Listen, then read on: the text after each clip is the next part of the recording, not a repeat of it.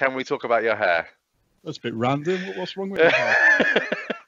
I'm sure that again there'll be a picture on the Twitter site, on the website, or on any media that we've got out there, so people will be able to see a representation of what we look like. But the thing that's worth comment is the hair adorning your head has certain properties. Joe, would you care to explain?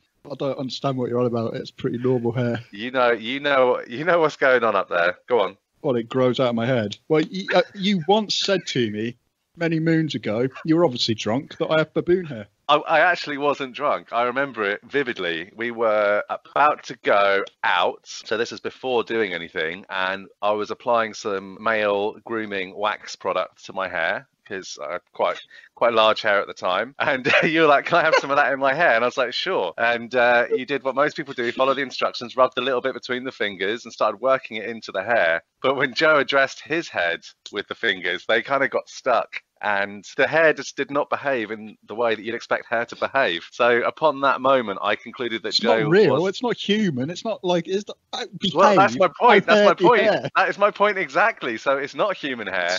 It's not saying it's got behavioural issues. It basically has its own DNA structure, and I believe you have been spliced with a baboon, which is why I call it baboon hair, and it has been that ever since.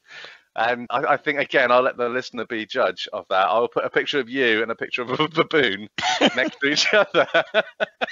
I'm a bit concerned to why you've got pictures of baboons.